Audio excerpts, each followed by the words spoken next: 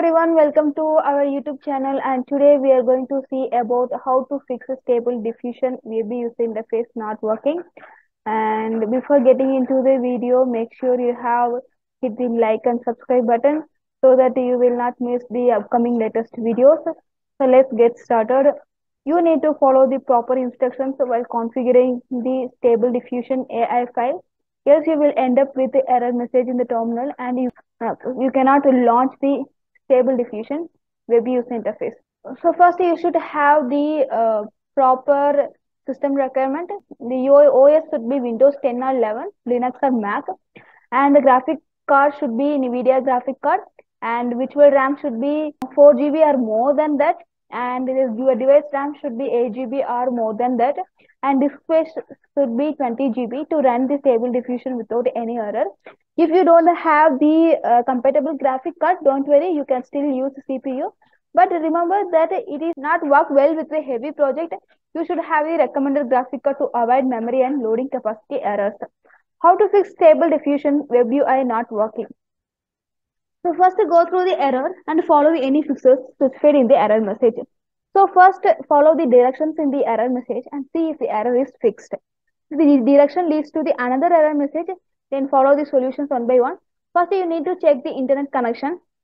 So usually the error occurs if we don't have the stable internet connection, right?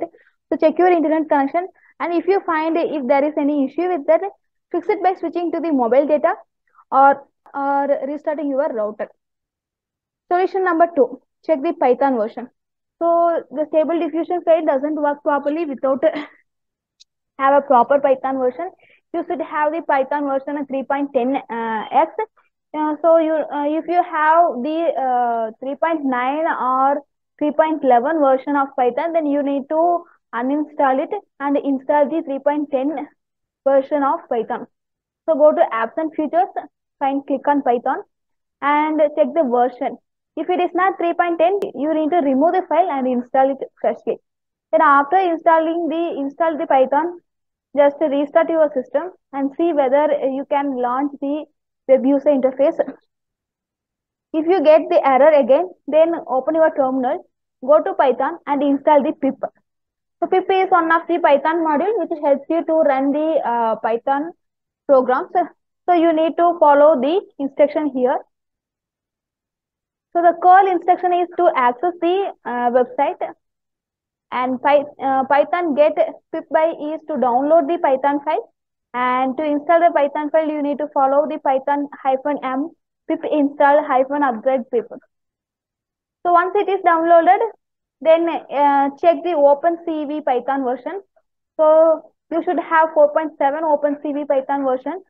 Follow the instruction pip install Opencv-Python equal to 4.7.0.68. Now close the terminal, restart your system and restart your web user interface user file. Now you can launch the Stable Diffusion without any issues and you can generate your images. If the error persists, then follow the solution number 4. That is, you need to change the user.bat file. So open your user.bat file and check the line Python equal to Python, where you have to replace the Python folder path with the Python. And then add the command line argument. If error occurs because of the torch file, then by adding this command line argument, it will skip that error. Then second is you need to add the requirement file equal to requirements.txt. So by adding this line, the Stable Diffusion will automatically install the required files and dependencies. So if the error occurs due to the missing of module or any file, it will be eliminated and you can launch your web user interface file without any error. The fifth solution is delete virtual environment directory inside the Stable Diffusion. Deleting the Venv directory will remove any corrupted or incomplete file stored during the previous launch.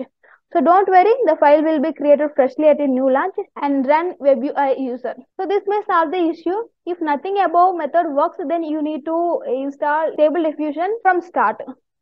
So uninstall the Stable Diffusion file, then go to official Git website and click on code and download the download zip file. Then again go to the Stable Diffusion art.com and follow the instructions step by step carefully.